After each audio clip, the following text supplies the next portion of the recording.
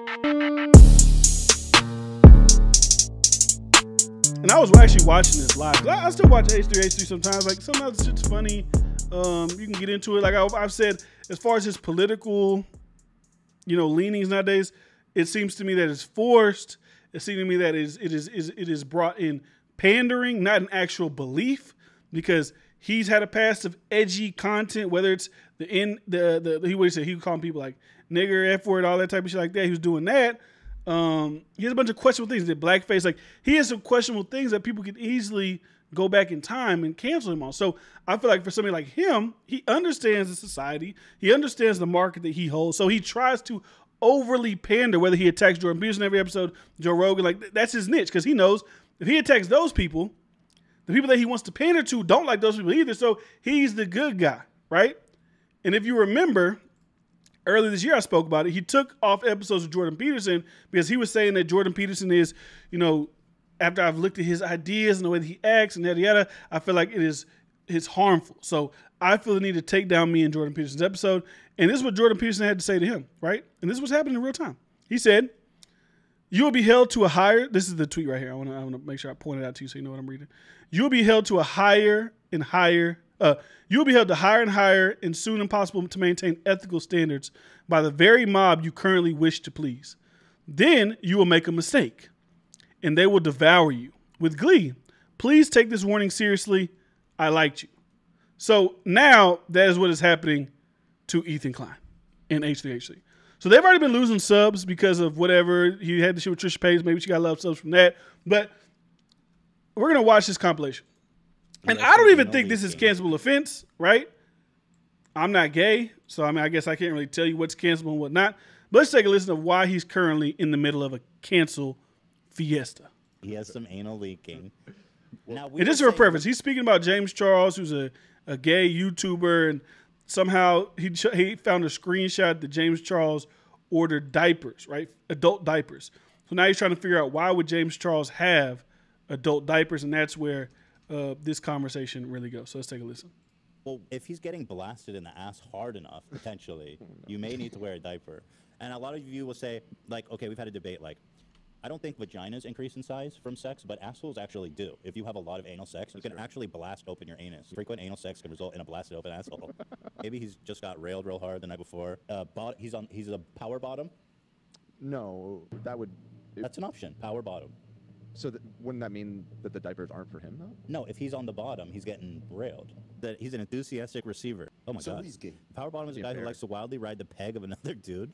That's wild. Power bottom That's is wild. a guy who likes to wildly ride the peg of another dude while he jacks you off until both have boner orgasms.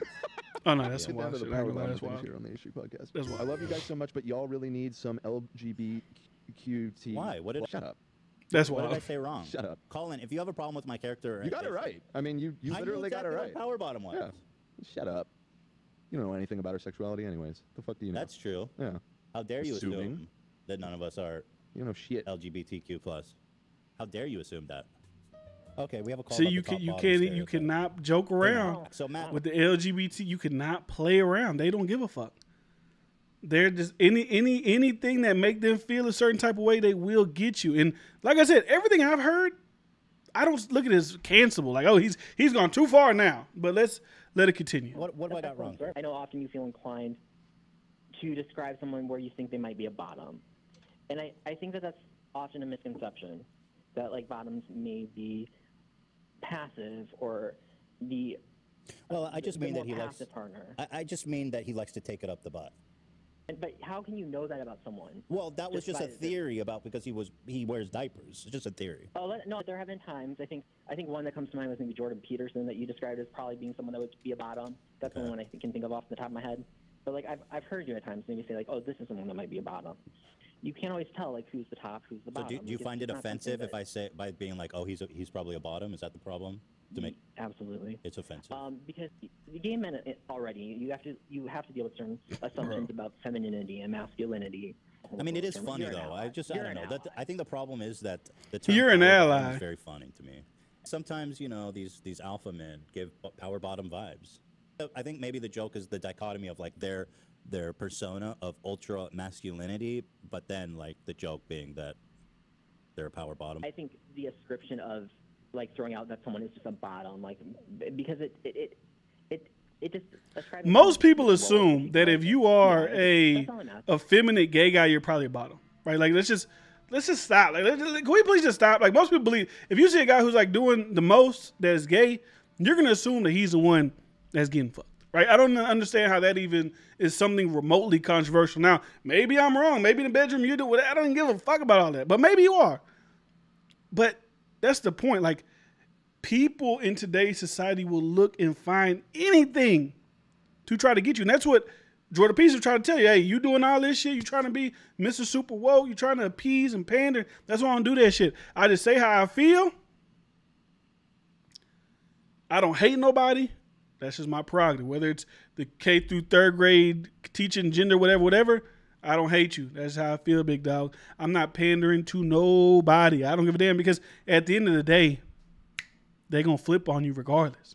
As soon as they feel any type of, that's not even offensive. Like the same guy, let me just let this finish because listen to this shit after this, right? It continues. For is just be a little more conscious of it. So would you consider yourself a top or a bottom, or you don't do that the labels? And I mean this with all peace and love and with respect, Ethan. It's none of your business. But you have a preference, one way or the other. But that's another dangerous assumption too. Can I guess?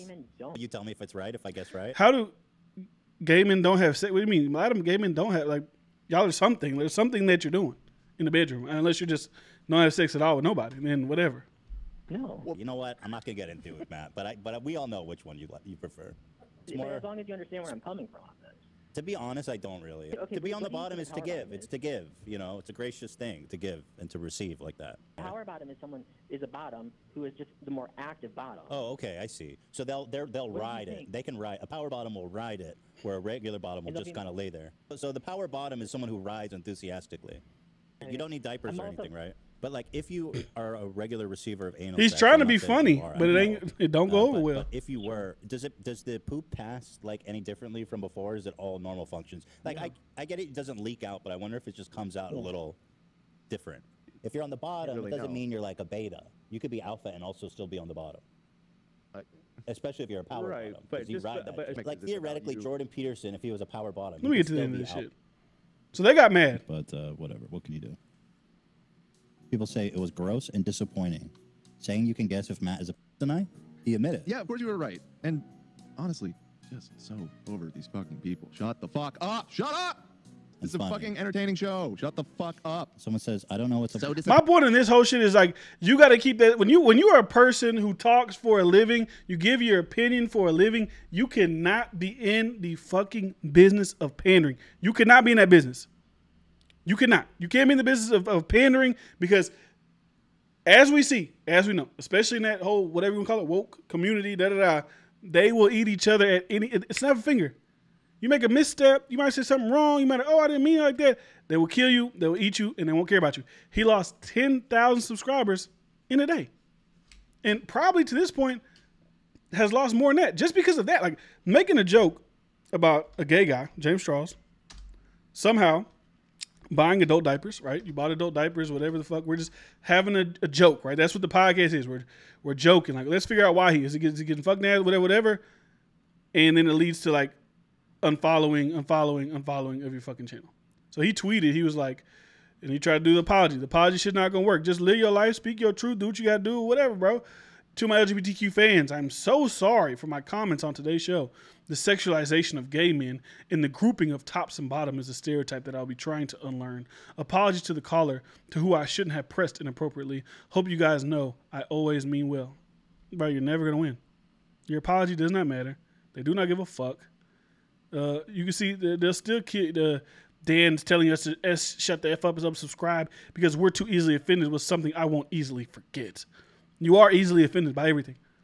When you're a little bit, effeminate as a guy, most people are going to assume that you probably, take it up the butt. Now, it's your business, it's your bedroom, whatever, but you got to know that most people are going to assume that, and you probably do. That guy did that whole spiel about why do you do this? Just to say he do it in the body, whatever. The main point of this is to say anybody who wants to get into any type of media where you talk for a living, don't pander because it ain't gonna work. It don't matter who you're pandering to. If you're pandering just to black men, pandering to black women, gay people, trans people, white people, whoever, as soon as you say something they don't like, they will flip on you, and then you'll be left with shit on your face. And they'll stop supporting you because at the end of the day, people don't really give a fuck about you. They come for a good time, come for a laugh or two, and that's pretty much all they want from you, right? So let me read some of the shit y'all talking about, man. I want to get to the comment. I want to see what y'all talking about. So anyways, bro, what? LOL when trying to fit into being woke goes wrong. I mean, that's how I go.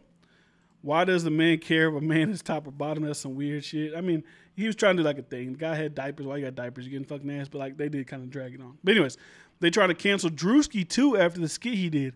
He even deleted on his IG. I saw that. He should be happy. Too much sugar in that audience. Anyways, they're trying to I saw this, right? So the Drewski shit, I wonder why he deleted it.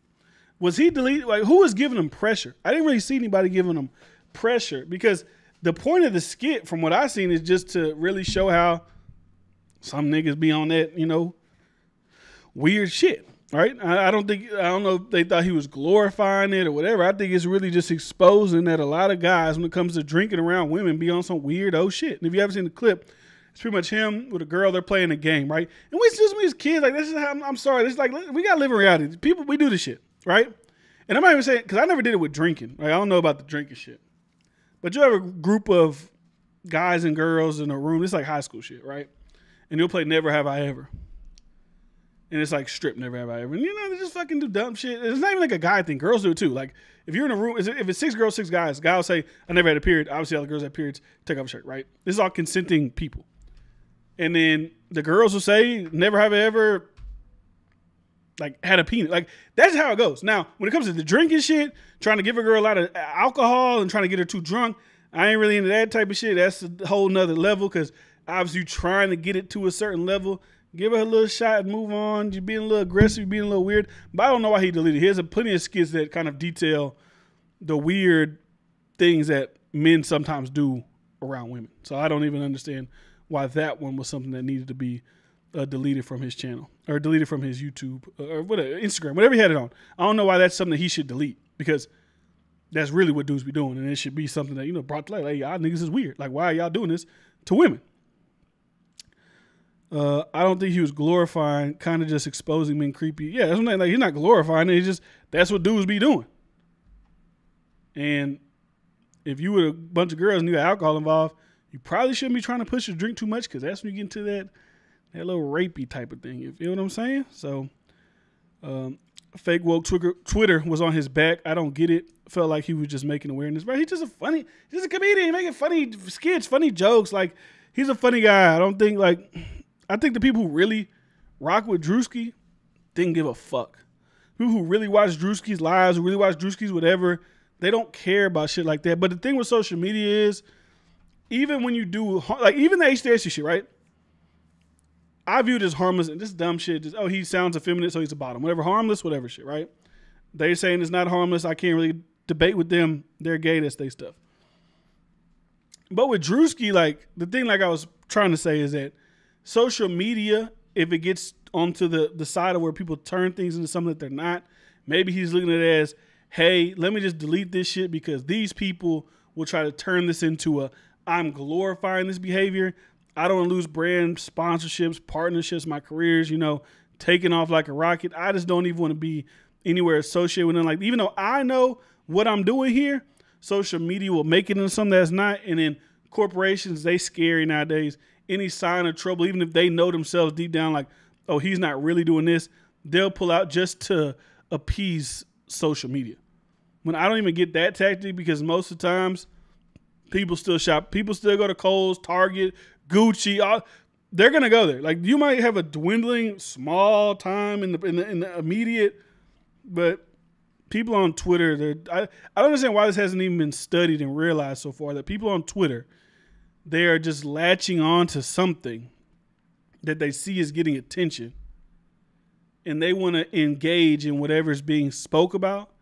And a lot of people just want to get likes, retweets, and followers. They don't even truly believe what they say when they log off of the social media platforms. They just want to be a part of a entity in a unit. Like they just want to feel like they're a part of something. And that's why you kind of can't really back down on the shit that you're saying.